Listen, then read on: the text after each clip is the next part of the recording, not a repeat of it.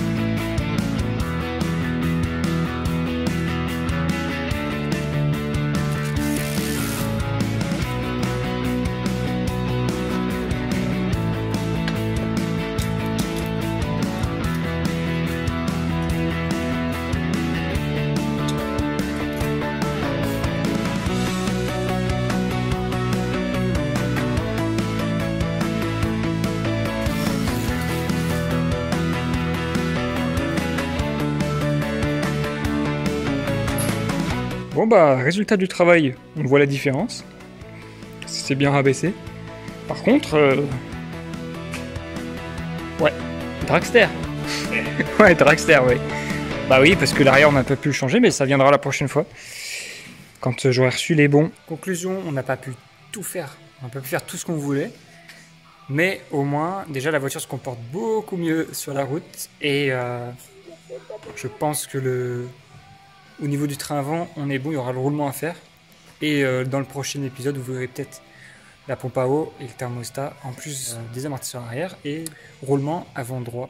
Pour le reste, c'est tout un commande. Je te remercie. Mais de rien. Voilà. Donc bon, ne l'embêtez pas parce qu'il est déjà il est déjà blindé de... Déjà blindé. Fin août. Les rendez-vous, c'est fin août, début septembre. Ouais, au moment où cette vidéo est tournée. Donc, en tout cas, très bon travail. Si vous êtes de Haute-Savoie et que vous avez un grand problème, dites-vous que dans quelques mois peut-être, vous pourrez avoir rendez-vous. Non, mais sérieusement, je te remercie vraiment. Et puis, je vous dis à très vite sur la chaîne.